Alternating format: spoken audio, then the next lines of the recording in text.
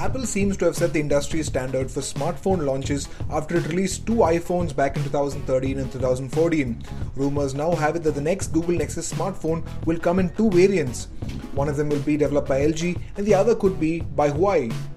A Weibo user who claims to have information on the next Nexus launch says that LG will produce a new Nexus 6, a phone that was originally made by Motorola. The other Nexus smartphone will be a refreshed version of the Nexus 5 and could be manufactured by Huawei.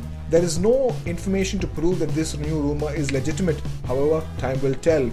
For the uninitiated, the Motorola Nexus 6 smartphone went on sale in India late this year.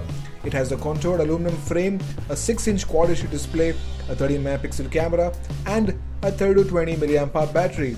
It also comes with a turbocharger so that users can get up to 6 hours of use with only 15 minutes of charge.